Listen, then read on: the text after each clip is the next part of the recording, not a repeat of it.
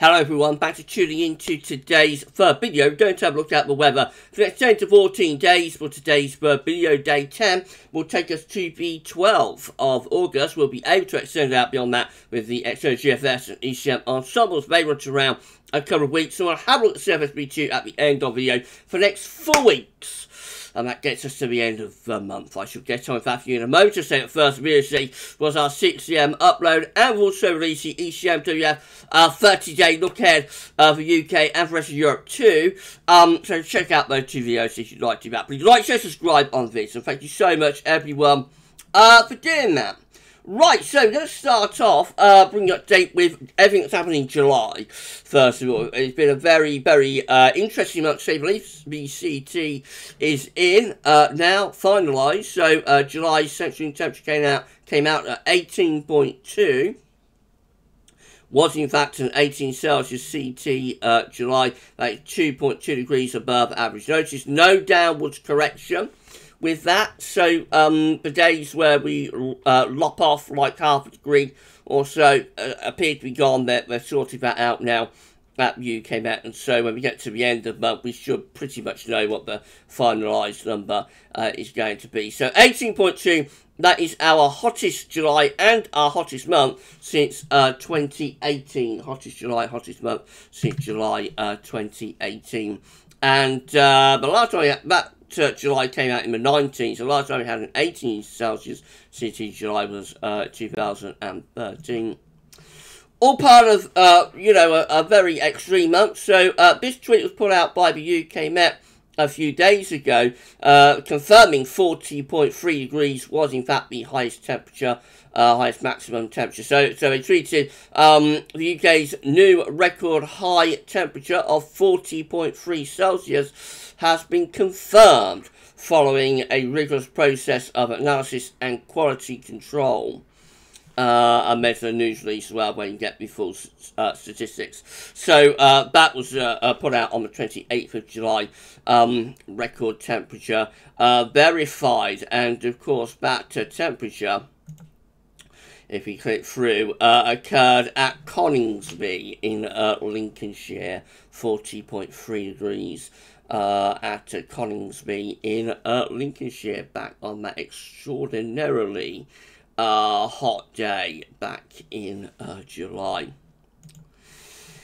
But UK Met also tweeted, this July 2022 will be a month to remember. The highest temperature record was set in the UK, and England saw its driest July since 1935. So Southern England have had their driest July on record. It was the driest July for England in totality since 1935, and the second warmest January to July on record. A really, really extraordinary month. This is how the overall temperature anomaly looks. Setting at 81 to 2010 for July 2022. You see, particularly eastern areas, very, very significantly above average. And this is how the precipitation anomaly looks, rainfall anomaly looks, set against 81 to 2010.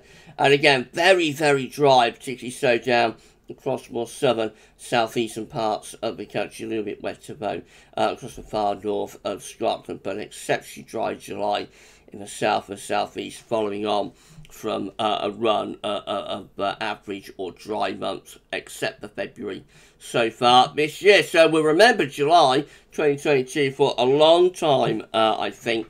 But of course, now we wait to see what August has got in store. So these are the GFS upper air temperature and precipitation ensembles in the next couple of weeks. Along at Dudley today, so red line is a 30-year upper air temperature average for Dudley, starting off above average at the moment. Very warm and keeping out there today. We are actually going to see a bit of cool down taking place through the second half of this week, so it will feel a bit cooler and fresher for a while.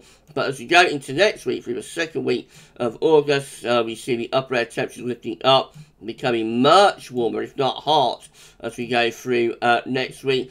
And we have got several ensemble members here, sometime around the 14th, 15th of August, so around middle of the month. I've got several ensemble members just about managing to reach 20 degrees at 850 hp. That's very hot air surging northwards once again. They are at the extreme end of the range, but they're definitely going to be like a big warm-up and potentially quite a hot spell through the second week of August, I think, if these upper air temperatures are to be believed. Maybe cooling down a bit as we go into the third week of August, but of course that is extended range and continues to be really dry as well. The drought goes on. So lots and lots of dry weather coming up over the next week to 10 days. Maybe a little bit more unsettled there into the second half of August. But again, that's extended range. It's very unreliable. So it just looks really dry, I have to say, over the next week to 10 days that goes on.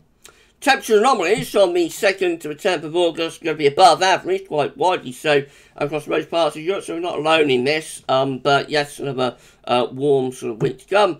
Precipitation anomalies, on and on it goes, significantly drier than normal, especially so for England and Wales. Latest wind from that from northschool.net shows that we are bringing in the wind from off the Atlantic today. Actually, I've got some low pressure out to west of Scotland, so it has brought some wet weather to the central swathe of the country. Very little, if any, down in the south and southeast, though. And this area of low pressure will be moving away by the end of the week and into weekends, allowing high pressure to come back. So let's have a quick look then at some chart data. This is how the UK Met Euro run is looking for midnight on Friday. High pressure reaching in from off the Atlantic in a rather cool northwesterly at the end of the week. But over the weekend, this area of high pressure takes over, dominates the weather. And as it becomes centrally located over top of the country, temperatures will become very warm too. Into next week, back to high pressure continues to be rolling, racing over and slightly to the east of the country, pulling in hot air from the continent. So temperatures will be getting hotter through the early part of next week. 15 Celsius isotherm there heading in towards the south. That could well be lifting the temperature up to around 30 degrees down on the surface. Icon! Looks like that. Again, winds in from the northwest on Friday.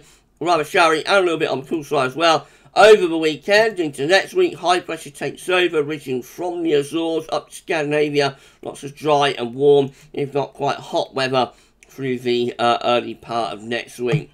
GFS midnight run, which we know is going to get very hot eventually, looks like this. Cooler, showery northwestern winds perhaps on Friday. And then the high pressure takes over as we move into the weekend. That brings loads of dry and fine, very warm to hot weather with it into the early part of next week. A big old ridge from the Azores all the way up to northern Europe through the middle part of next week.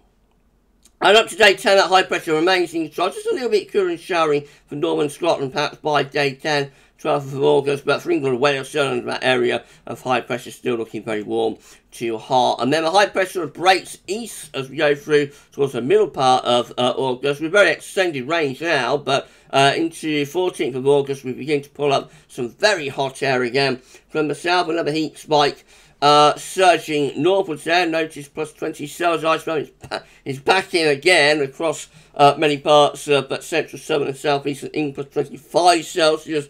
Isotherm there sitting over northern parts of France. So we're back into really hot weather there by the middle of August. That will lift the temperature probably to the upper 30 Celsius, back to 100 Fahrenheit.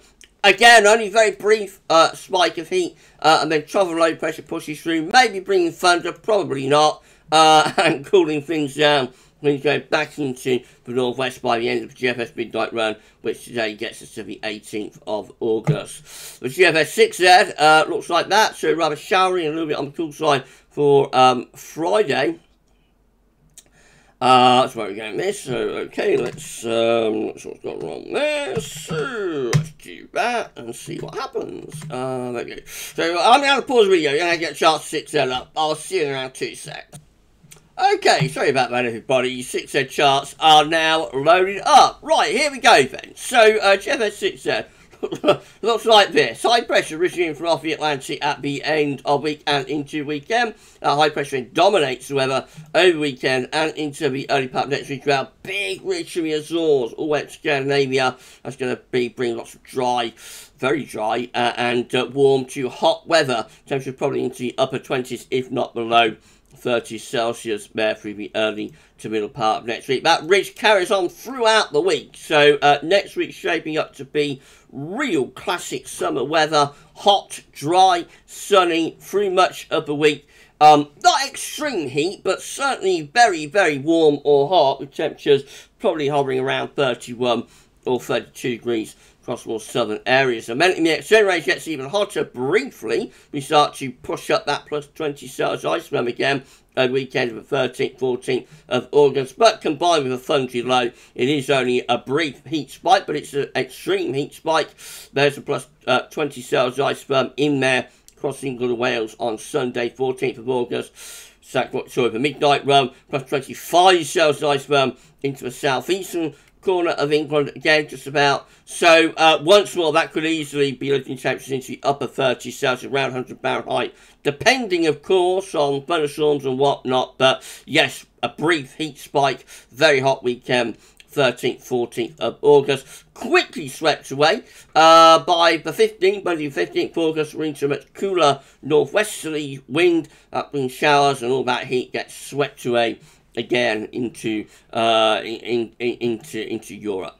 And then beyond that, into the end of the GFS, it's actually also a little bit autumnal by the very end of it. Quite a deep area of low pressure to the northwest of Scotland, maybe bringing some gale force winds and outbreaks of rain into the north and west. If you enjoyed the video, please you like, share, subscribe. Thank you so much, everybody, for doing that. We only got to put on around 18 subscribers, I think, now to get ourselves to 14.2k. So please give us a sub, tell friends and family to subscribe as well. I mean, thank you so very much for doing that.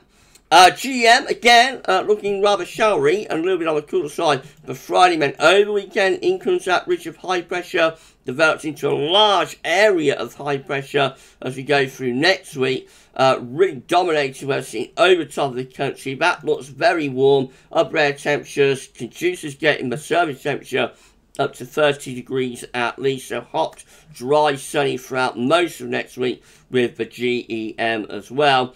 And then the ECM WF, rather showery and a little bit on the cooler side for Friday, but into the weekend, in comes a high pressure. That ridge continues through next week as well, bringing loads of dry, warm or hot weather with it. Carries on throughout most of the week, just by the very end of the ECM run, we're starting to bring something a little bit cooler and more shining to the far north of Scotland. Although very hot air is only just to our south. Look at that, 20 Celsius iceberg there in across northern parts of France. So that does kind of hint that by the weekend of the 13th and the 14th of August, we might bring some of that extreme heat up from the south if this heat low, pushes northwards. Precipitation forecast based on that ECM run from treadshow.com shows a drying trend when today is out of the way. There will be some showers in the north and northwest, but the south looks mostly dry, I have to say, through the next week to 10 days. Look at this, no rainfall getting into the south really in the next 10 days. So the prolonged dry spell, if not drought, goes on in the south and in the southeast too. And even northern areas will be turning drier over the next week, 10 days as well, really. These are the options on the table within the ECM ensemble today for day 10. It gets us to the 12th of August from your Icelandic Met Office. 17 members of ECM ensembles with a large ridge of high pressure dominating weather, bringing lots of dry, warm weather with it. 12 with high pressure over Scandinavia. That's going to be bringing a very warm or hot easterly wind. 11, including the operational run, with high pressure again, just ridging through the country up to day 10. Also dry, fine, very warm weather. 8 with high pressure just to the north of Scotland.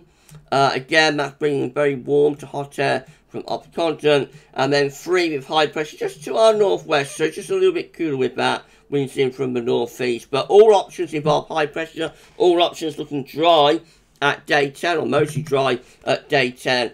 And, could be hot as well, really. And in 2 weeks' time, these are the options that we've got. This gets us to the 17th of August. 25 members of the ECM ensembles have low pressure. Let's do that again. 25 members of the ECM ensembles have low pressure over the country. That's a big change. Takes high pressure out into the Atlantic.